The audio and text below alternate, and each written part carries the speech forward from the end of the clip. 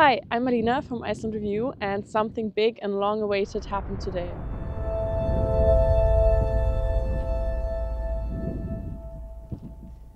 So we are close to the eruption site. Behind me is Sundhnúkagígaröð on the right side, on my right side at least. And on the other side over here is Sýlingafell. And in between is the now, I believe, 3.4 kilometer long fissure that opened up at around 12:46 p.m. this morning, or noon, around noon basically. So the fissure is continuing to grow. We could also kind of see it ourselves since we arrived. Now it's like 3 p.m. and we've been here for around like half an hour, and the fissure already grew quite significantly. It's reached beyond Sýlingafell, and just a couple of minutes ago the lava has already reached Grindavík, the road to Grindavík, that has already been repaired and freed of lava numerous times. You might remember the shot where the car drives over the freshly made gravel road. So that's again, lava reached it. They need to fix it again. Yes, so the location is currently closed. Only first responders and press are allowed. So if you're in Iceland, please do not try to go here. The eruption is in the same area as the 3 eruptions before, in the Sundhnúkagígaröð area. And currently the fissure is about 3.4 kilometers long. As I already said, it's continuing to grow. The lava fountain is quite massive. I haven't seen an exact number how tall it is, but you can see that especially here on the south side, it's quite tall. Yeah. And in the beginning, you can also see the huge plume that is accumulating behind me. In the beginning, it was around 3.4 kilometers in height, and it is actually set to reach the capital area tonight. So people in Reykjavik should probably keep their windows closed tonight, but we're gonna see.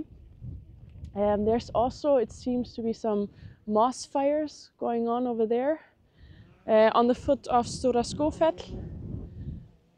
Which we already had last August in the last kind of more tourist eruption, July, August. A lot of moss fires going on back then. Yeah.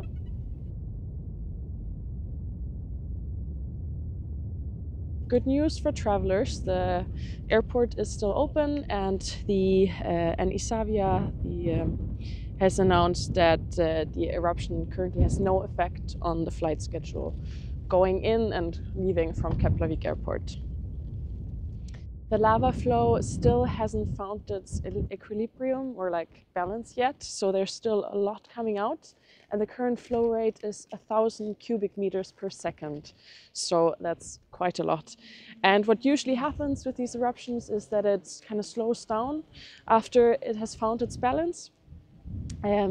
So now it's quite immense, but we can probably throughout the day see the flow rate go down a little bit. I mean, you can already see on the left side over there, the fountains are quite small, especially compared to all the way here towards Sýlingafell on the right behind me. It's probably, I don't know, 10 times in height the difference between over there and here. But we need to wait for certain numbers, how tall the lava fountains are for now.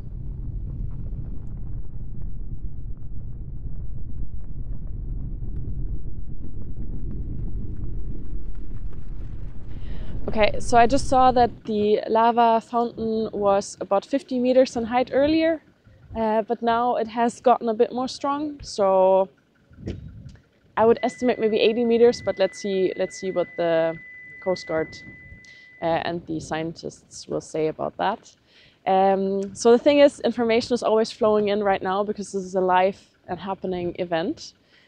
So we're gonna see more and have more data quite soon today. So thank you for tuning in, and let's see what the day brings. If the eruption will slowly fade out or just continue in gaining strength. Let's see.